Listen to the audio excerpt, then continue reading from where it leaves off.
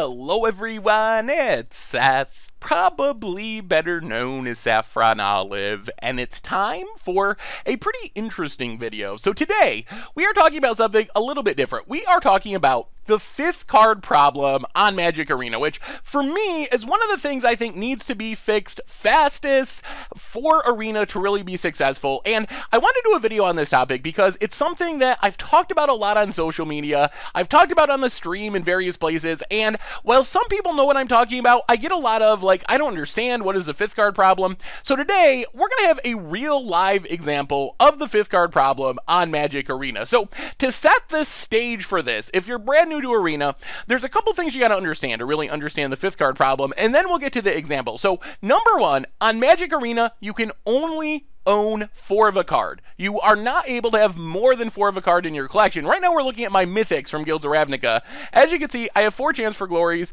only 2 Underrealm Liches, 2 Vraska Golgari Queens, so I have many 4-ofs, but not all of them. And some of them are cards you could use. Like, there are decks that play 4 Nullhide Feroxes. That is a card you could use. Definitely decks that could play 4 Vraska Golgari Queens, Underrealm Lich, maybe. But I am missing some Mythics. So you can only own 4 of a card. The other thing that's important to know is the only way to get cards is to open packs. Or you do earn some as rewards for playing, but cards primarily come from packs. So let's say I need 2 more Vraskas. To get those Vraskas, unless I just randomly get one as a reward for playing, which is pretty rare with higher rarity cards, I need to open packs and hope that I open Vraska or that I open wild cards, which you can then trade for any card of that rarity that you want. So the other thing to know about all this is what happens to the 5th copies of the card. So let's say I already have 4 Chance of Glories. I open a pack of Guilds of Ravnica, I get a Chance for Glory. What Arena does with these cards right now is puts them into the vault. So the vault is where your 5th copies go. When you open a copy that's extra that can't go into your collection, and at the end result, when your vault gets to 100%, you get a Mythic wild card, 2 rare wild cards, 3 uncommon wild cards, which is nice. Getting those wild cards is nice. The problem is the rate is incredibly slow. So I open a Chance for Glory, that is going to fill my vault 1.1%. So I gotta open 90 extra Mythics to fill my vault one time, and my payout is 1 Mythic rare wild card, 2 rare wild cards, 3 uncommon wild cards. So that kind of sets the stage for what we're talking about. That is the 5th copy problem, that your extra cards don't go into your collection, instead they go into the vault, and they go into the vault at a very slow rate. So the other thing you need to understand for this example is, right now I've probably opened,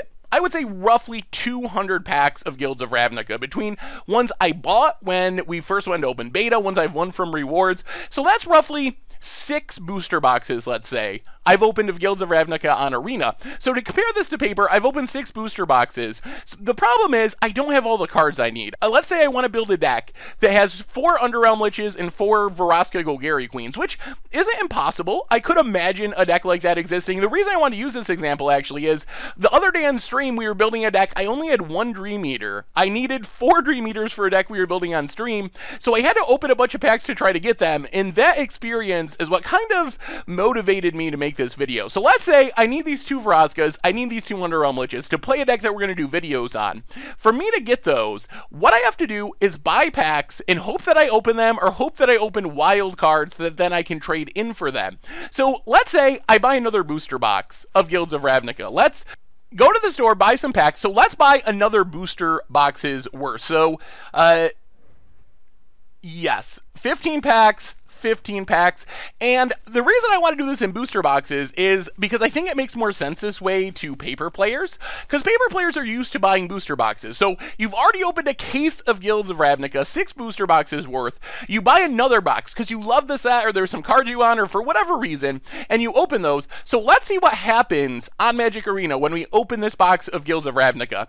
The important thing to note here is we're looking for Vraskas and Underrealm Liches. Those are the cards we need to be able to build the deck that we want.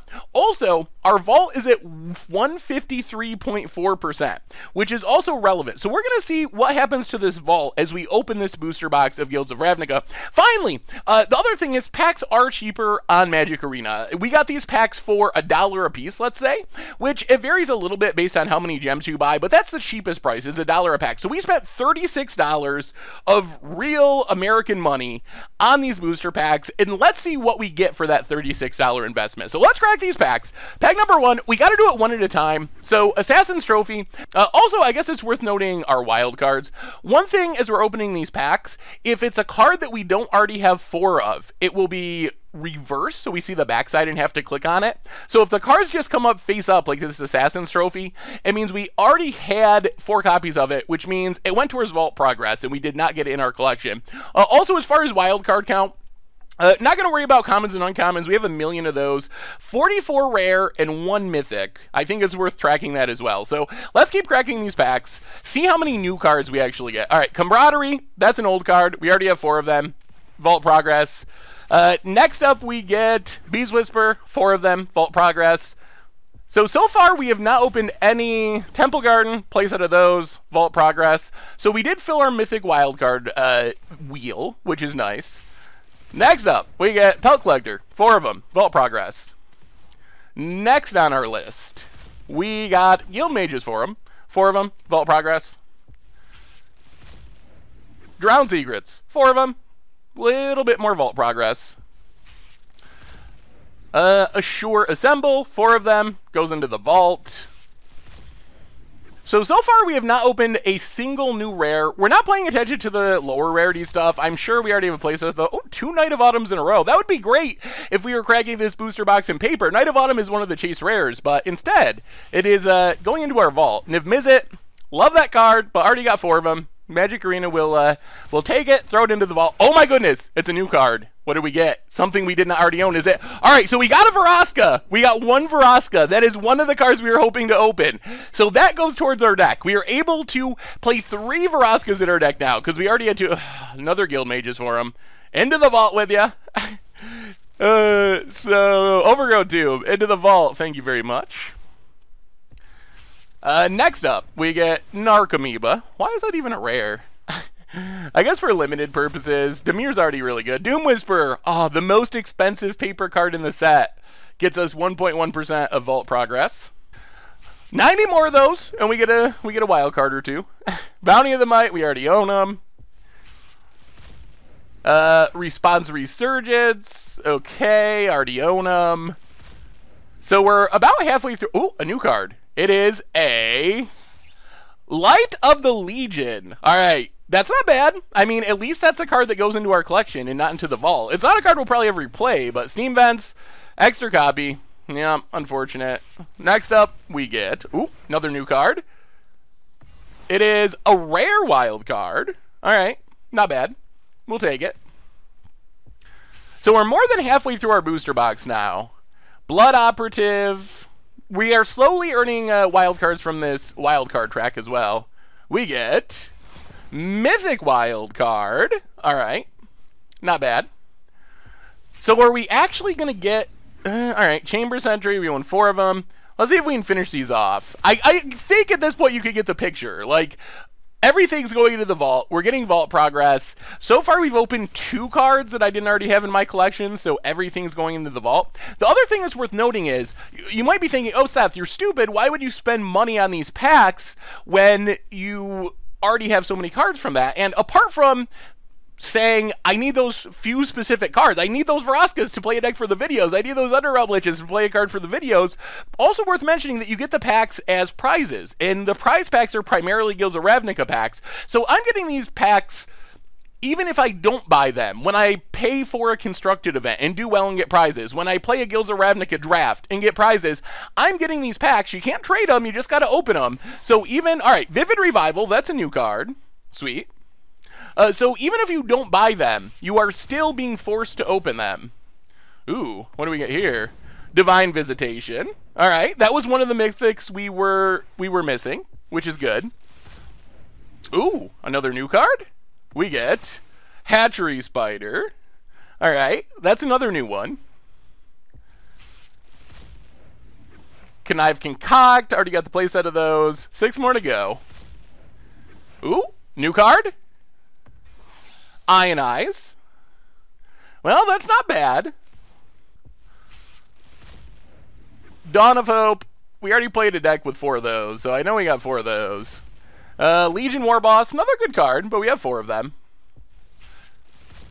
Risk Factor, proven itself to be pretty good, but I already have 4 of them.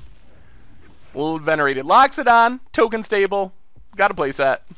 And last pack, Arclight Phoenix, the other Chase Mythic from the set, but it goes in the vault. We got 4 of them. So let's piece this together now. We opened an entire booster box, trying to find our Veraskas, trying to find those Underrealm Liches. And what was the result? So first off, we got 4 rares that weren't in my collection. So we actually got 4 new rares: Ionize, the Random Angel thing, Vivid Revival, and Hatchery Spider. So we got 4 random rares. We got 2 new mythics. We got 1 copy of Vraska, which we really wanted, 1 Divine Visitation. So out of our 36 packs, we got 6 cards added to our collection, along with filling the wild card tracker a few times. As far as vault progress, 36 packs got us from 154.4 to 203.9. So we spent $36 on those packs. We got 4 new rares, 2 new mythics, and let's say half of a vault. We got 50% of the vault, roughly rounding it up a little bit. As far as wild cards, we got 3 mythics, because we started at 1, and we got 5 rares. So from that booster box, we got basically exactly what we needed to finish out the deck. We got lucky and opened 1 Vraska. We can spend the 3 mythic wild cards we got to get the other Veraskas and the Underrealm Liches, so we have 4. So basically, we spent $36 and kind of just exactly got what we wanted. The other thing is, you saw as we were opening those packs, we opened Doom Whisperers, we opened Arclight Phoenixes, and to bring this back around to paper, yes, maybe you already have a complete playset of everything in paper, but you're never sad to open another Doom Whisperer or an Arclight Phoenix, because there are cards that are $25, $20, and you can trade those cards or sell those cards and get the cards that you do need. I opened a Doom Whisperer. Awesome, that's great. It's the most valuable card in the set. I will trade you that for 2 Veraskas. I got the Veraskas I needed. Everyone is happy. But instead, for our booster box investment, just to put this all in perspective, what did we get for opening this booster box? And the answer is we got 4 new rares and 2 new mythics. So roughly 1/6 of our packs can actually contain a card that went into our collection.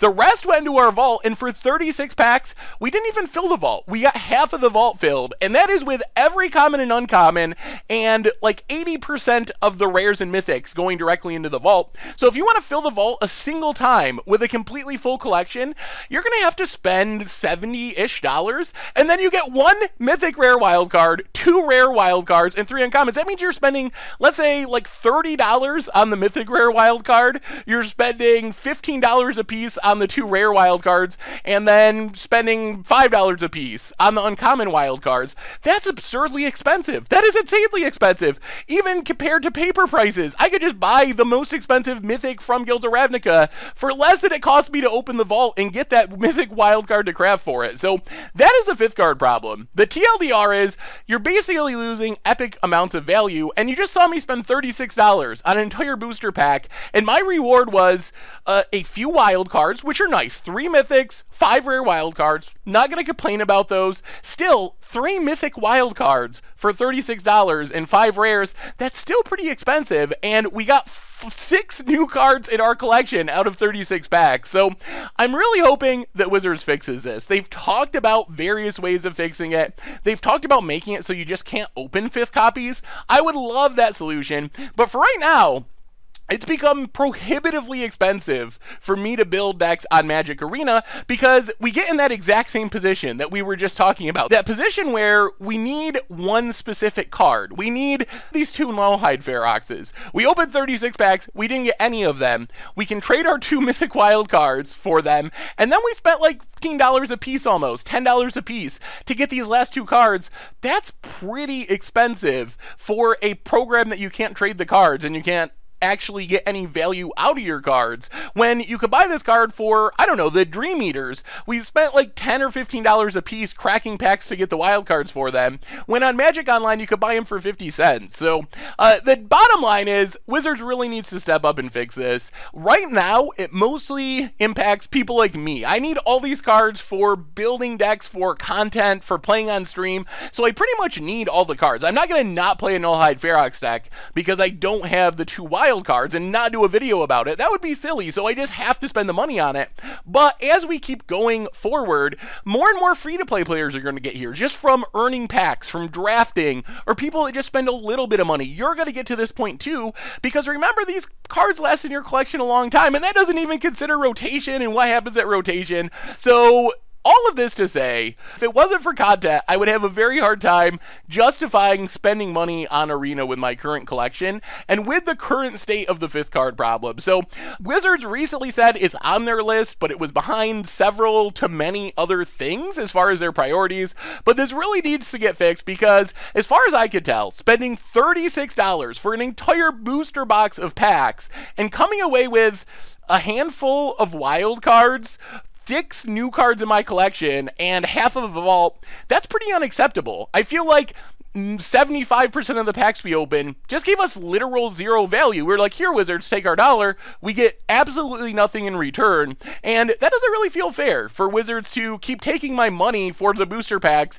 and giving me booster packs that literally just give me nothing. They're giving me nothing for the money that I'm giving them. So anyway, that's a 5th card issue. Wizards, please fix it. I would love to be able to keep building decks and spending money on Arena, but this is really getting a little bit ridiculous. So anyway, that's a 5th card issue. Hopefully that makes sense. Hopefully the comparison to the paper world and this live example of the opening and where the value is going, hopefully that drives home what this is all about. So anyway, thank you so much for watching. I hope you enjoyed the video, and I will talk to you soon. Thanks for watching the video. If you enjoyed it, help us out by clicking that like button down below.